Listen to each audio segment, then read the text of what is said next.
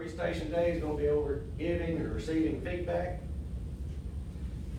What is feedback? Basically, it's a gift. The goal is to achieve work objectives by reinforcing changing behavior.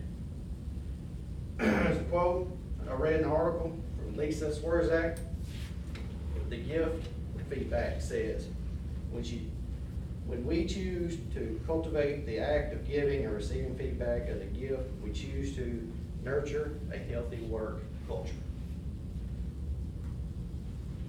Who gets feedback? Everybody.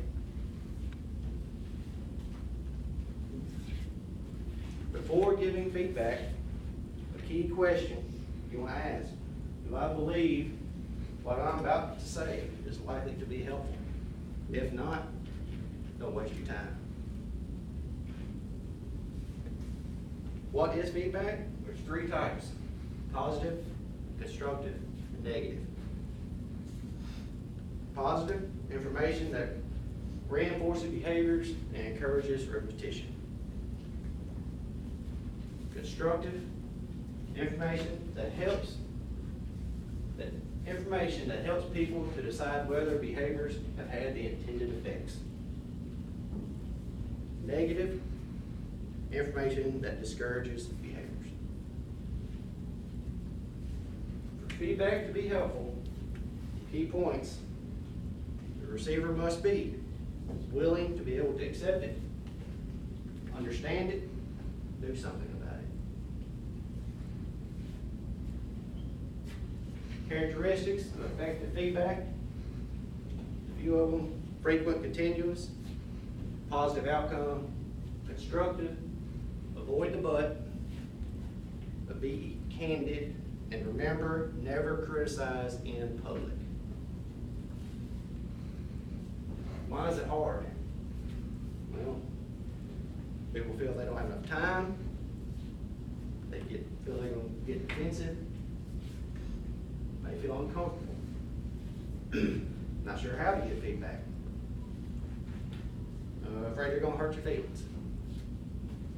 Feels like criticism. The last thing, people will hold grudges. Another article that I found when doing my research was written by Carol A. Hacker. The article was Maintaining Positive Relationships when Giving and Receiving Critical Feedback. A quote that I like in this article, one of the quotes: if used properly, criticism is used to encourage improvement, not to remind people of their failures. Receiving feedback. A few thoughts.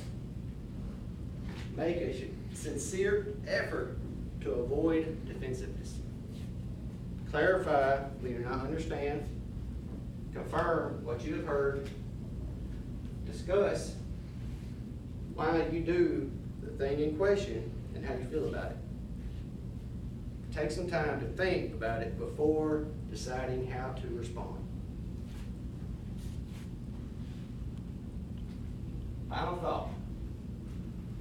It remains your right as an individual to evaluate what you heard, check your understanding, determine how you would feel about it.